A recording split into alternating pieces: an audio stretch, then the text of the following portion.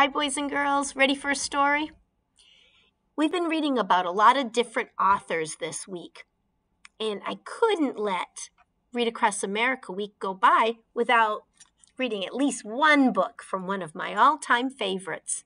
Some of you may know who that is because I've talked about it a lot. Jan Brett. I went to see Jan Brett one time, and she was even able to autograph a book for me, and I got to hear her read a book, and more than the books she writes, it's the way she illustrates them. The pictures have beautiful details, and sometimes they even have secrets. She puts a lot in the borders. Well, I found one that I haven't read to you yet, because we read them, didn't we, a lot over Christmas and then in the winter. Well, this book is called Honey, Honey, Lion. And here you see it is by Jan Brett.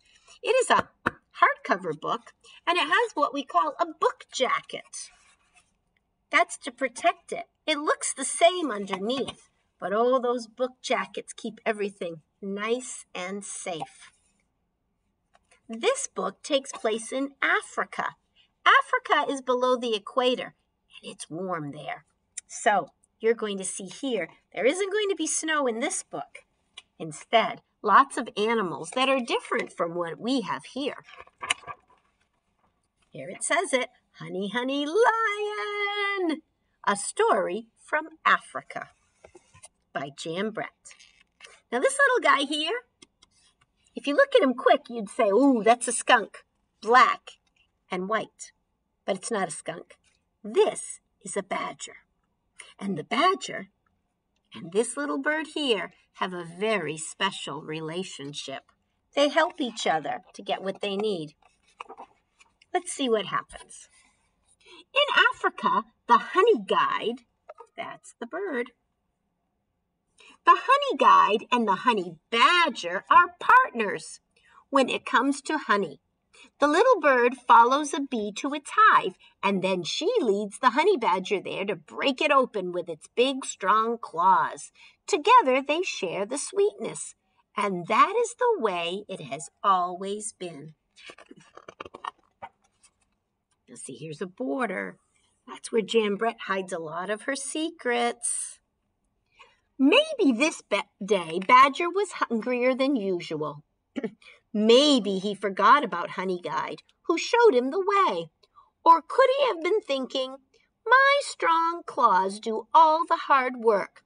Whatever the reason, that day, Honey Badger would not share. How did he find the honey? That's right, the honey guide led him to it. And when he got there, he didn't share. Honey Guide scolded Badger as he waddled back to the jackalberry tree, his tummy almost touching the ground. She fussed and fumed as he tried to fit into his burrow. Now you can see here, a guinea hen, some other animals are coming. That gives you the clue. And there goes Badger into his hole. But Badger didn't fit. He was sound asleep, smiling, snoring, and hiccuping from his big meal. Grunts! Badger roared out the loudest hiccup of all, and its deep, low rumbling gave Honey Guide an idea. You can see the animals are doing something in the borders. The next morning, Badger woke up hungry. His tummy was flat as a pancake. That's when Honey Guide flew by, heading for the great baobab tree. Honey, honey, honey, she cried, grinning. The little bird zigzagged over its large roots. Badger ran after her. Pitter-patter.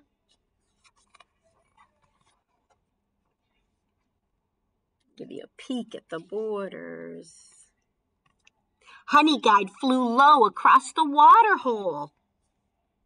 Badger paddled after her. Splish, splash.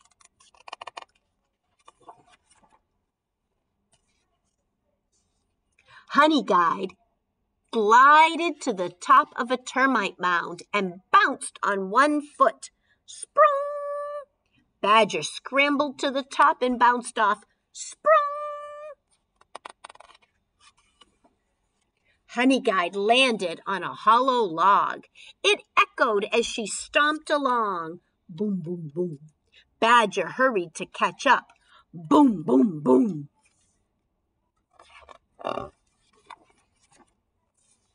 Next, Honeyguide flitted through a stand of papias. That's the long grasses. Tall, dry weeds waved back and forth. Clickety-clack. Badger traipsed along, muttering, "Where is that honey?" The papias rattled as he went by. Clickety-click. Honeyguide led him through a field of golden bristlegrass. Swish, swish. Badger huffed and puffed, but the thought of the delicious meal waiting for him kept him going. Swish, swish. Does look tired, doesn't he? And the animals are still talking. By now, Honey Badger was tired and wet, itchy and sore, but he didn't slow down because Honeyguide was just ahead of him. She flashed her wings, fanned her tail, and dove under an acacia tree. Badger charged in after her, singing triumphantly, "Honey! Honey! Lion!"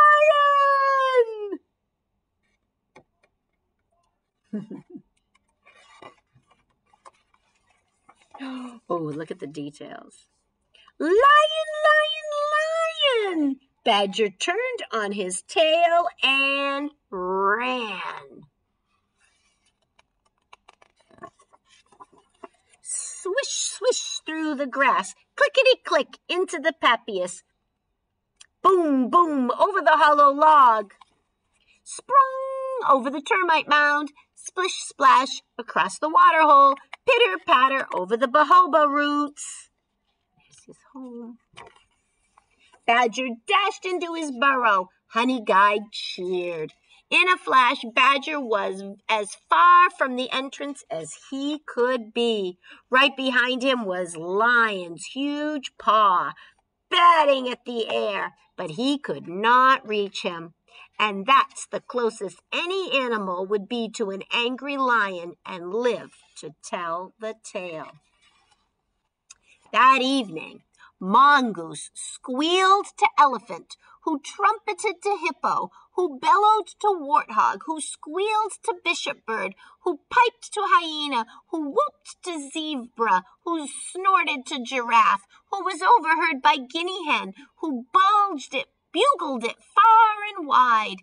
It was the Bush Telegraph, and it said, "If Honeyguide leads you to a beehive, be sure and reward her, or next time she will lead you to a lion."